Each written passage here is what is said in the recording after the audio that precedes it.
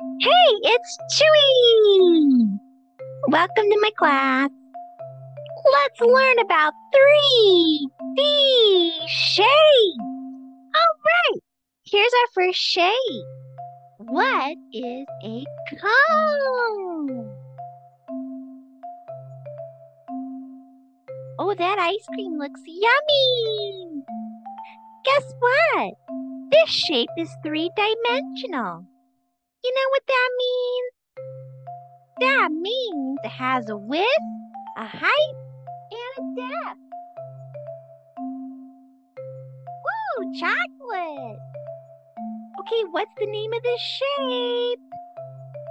How many faces does it have? Does it have any corners? Do you see any edges? And do you know what a vertex is? All right, let's find out. Oh, that's a lot of cones. Well, a 3D cone, does it have a vertex? Yes, it does. It's that little point at the top.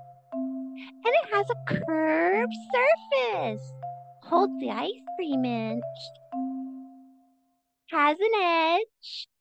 And it has one face. So it has one of everything.